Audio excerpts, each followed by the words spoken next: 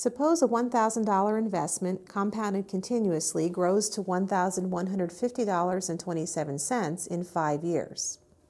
We're going to be asked several questions about this. First of all, find the interest rate and the exponential growth function.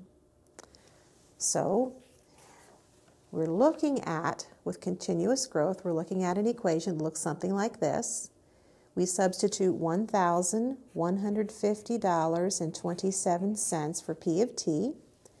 We substitute 1,000 for P sub naught, that's the initial amount, and then t would be 5. So what we're doing in this problem is we're going to solve for k, and k would then be the interest rate. So we divide both sides by 1,000. We get 1.15027 equals e to the 5k. We take a logarithm on both sides, and we use a natural logarithm because we have an e.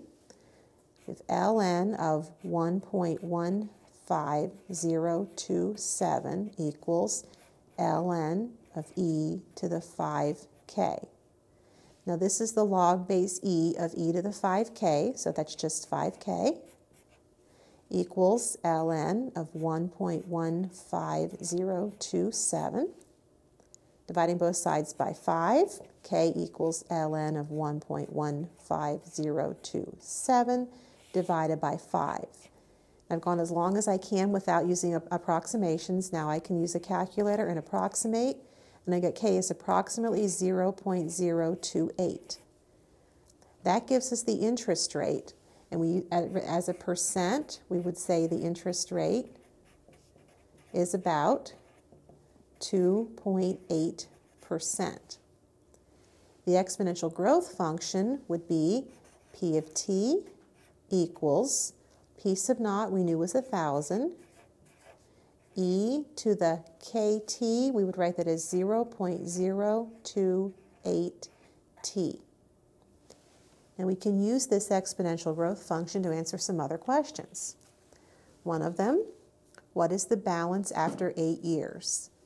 We had P of t is 1,000, e to the 0.028t.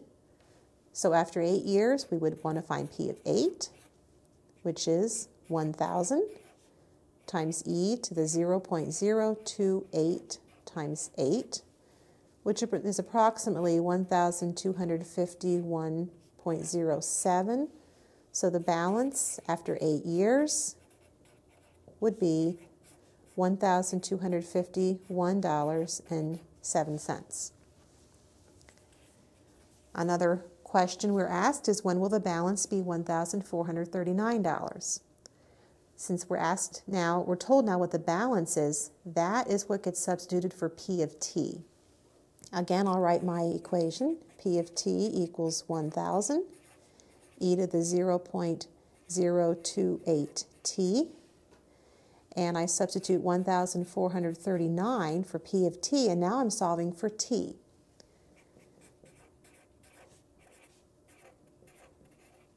And to do that, I'll divide by 1,000 on both sides, and I get 1.439 equals e to the 0.028t. Take the natural logarithm of both sides. Natural logarithm of 1.439 equals the natural logarithm of e to the 0.028t. The log base e of e to a power is that power, and that equals the natural logarithm of 1.439. And finally, solving for t, we have t equals ln of 1.439 all over 0.028. So t is approximately equal to 13. So the balance will be 1,439 after 13 years. And the last question we're asked is, what is the doubling time? To find the doubling time, again, let's copy our equation. P of t equals 1,000 e to the 0.028t. We substitute twice 1,000, which is 2,000 for P of t, and we find out how long it took the $1,000 to grow to $2,000. We divide both sides by 1,000 and we get 2 equals e to the 0.028t. Take the natural logarithm on both sides. Ln of 2 equals the natural logarithm of e to the 0.028t. So ln of 2 simply equals 0.028t. Dividing both sides by 0.028, we get ln of 2 over 0.028 equals t. So t is approximately 24.8. So the doubling time is about 24.8 years.